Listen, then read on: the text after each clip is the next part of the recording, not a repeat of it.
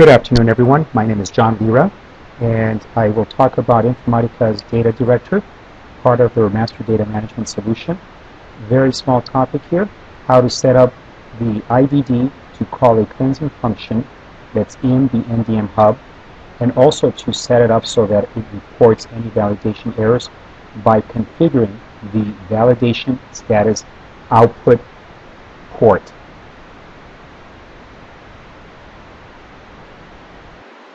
Well, let's go on to the demo now.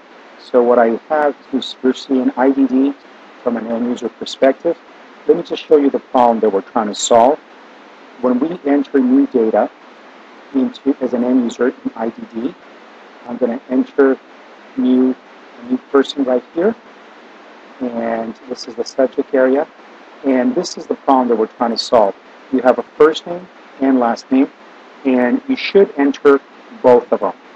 However, if by chance you forget to enter a first name, or it's not in the right format, we can call a cleanse function that was created in the MDM hub, that's the purpose of this lecture. So when I click apply, notice that there's a validation error, and when I hover over it, it says first name must not be empty. So let's see how we got there.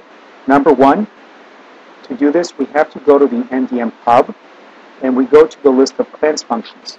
The cleanse function that I'm going to look at the moment is under a folder called IDD training functions, and it's the person name.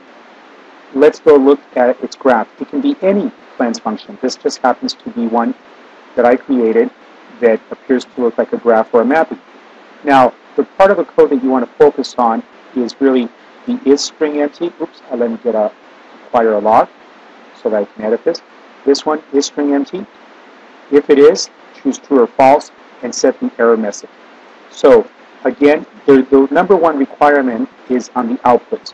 So when you double click and edit this, you must include one of the outputs that is named validation status. It must be validation status, and that's what I have of type string. That's a requirement. Now, you can put whatever logic you want. Mine simply will test if the string is empty. If it is, produces the Boolean true. If it is true, this is the message I want to set. There are two types of messages that we can configure. This one here that I'm moving around, notice it has a certain syntax. First name dot must have first name. The must have first name can be called anything. It will be used in the messages bundle of the application to find a more appropriate message. The other type is this one here that it's unlinked right now, but I'll come back and apply that after we do the first demo. Now, you have to make sure that you link the validation status. That's the message that will be connected with IDD. So after you make all these changes, you got to save them. You have to go to Metadata Manager, and you have to go ahead and validate. Otherwise IDD will say you're out of sync. But I've already done that, so let's minimize this. We're going to log in to the IDD application now. So I need to go to IDD config, not as an end user, but as a configurator, so that I can show you, after you modify the cleanse function, what we have to do. Okay, you log in as admin, and now I am in the config option as a configurator, not as an end user. And we have an application. We edit the application. And what you have here is the subject areas, as you know. And we're going to set up person. We edit it.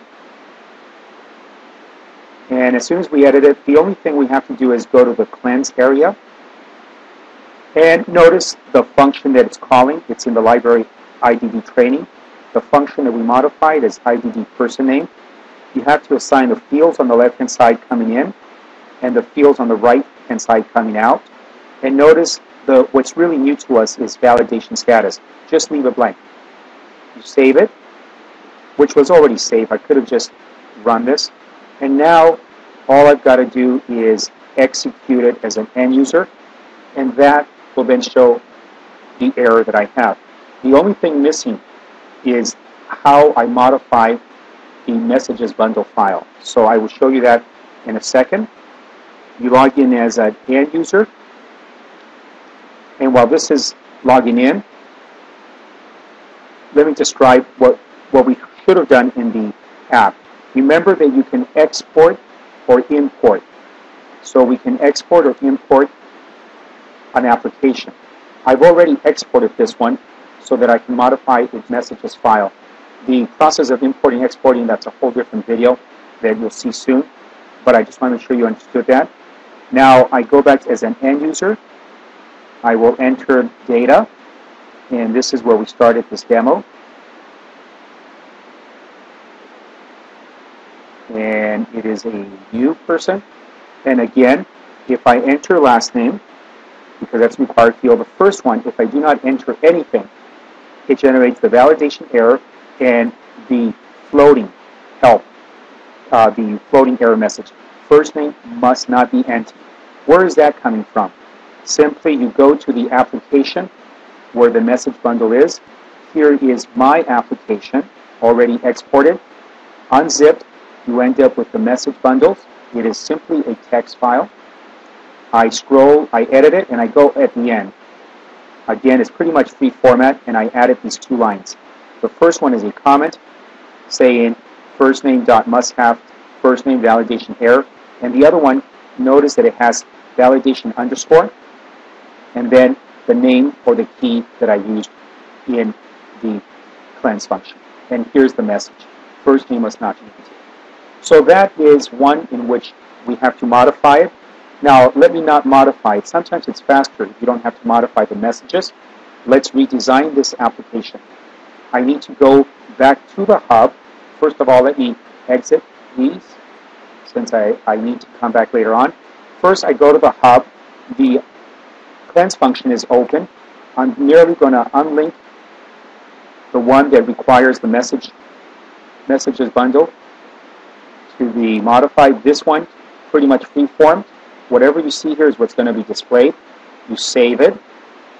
Okay, and this time I do have to go to Metadata Manager, and I do have to validate my ORS that I'm using. Otherwise, IDD will detect that it's been a change and say that I can't run the application without validating the ORS that it's bound to. So just a few seconds, it'll go ahead and validate this. Once it's validated, all I have to do is minimize this. Now I go back to IDD config. What I need to do in this case is redeploy the application. So all I do is go redeploy. I'm not going to change the messages bundle file. I don't need it because I changed the logic. And let's run it and see what happens. I may have to come and validate, which I didn't do right now, but let's see. Should be good enough. So admin. One thing I forgot to mention is that when you change any of the files that make up the application, like the messages bundle, you've got to import it. So I skipped that step because I had already done that. So now, let's see if it works. Notice this is no longer going to use the messages file. So I go ahead and enter a new person. As before, again, I'm going to enter a last name, and I'm going to leave first name empty. That's what we're testing. And there it is. Validation, that's the keyword, underscore. First name cannot be empty. Notice I cannot hover anymore. Why? Because this message text from the cleanse function is no longer connected to the message file. And just to summarize, the way that it was done is in the cleanse list function. Let me just end with that. You end up with this. Notice, there it is. To use the messages, you really have to follow the syntax. Okay. Well, that's it.